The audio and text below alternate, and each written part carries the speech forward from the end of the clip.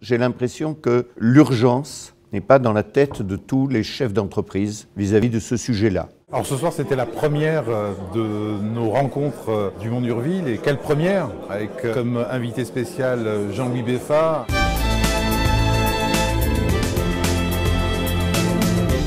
On a la chance en France d'avoir un écosystème de start-up qui est extrêmement dynamique. C'est une formidable opportunité pour accélérer la transformation des groupes plus traditionnels. On est en train de vivre une révolution sans précédent. C'est un sujet qui concerne tout le monde, les industries, les entreprises de services, qui touche toutes les générations. Ma conviction, c'est qu'il y a vraiment un enjeu assez puissant de rapprocher l'intelligence que développent les entrepreneurs d'un côté, c'est le savoir-faire des grands groupes. Ces deux parties qui ont peut-être des façons de fonctionner un peu différentes ont vraiment tout à y gagner à collaborer ensemble. C'est un peu l'image de David avec Goliath et pas David contre Goliath. Je crois que le groupe a intérêt de créer ses propres startups 100% internes et gérées rigoureusement comme des startups.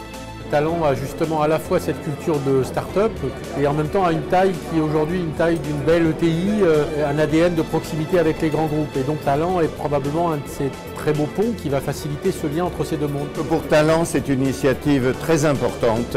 Ça permet un échange exceptionnel entre des spécialistes de métiers auxquels, par nature même, comme la transformation numérique, Talan doit s'intéresser dans un climat qui permet un vrai échange avec les clients.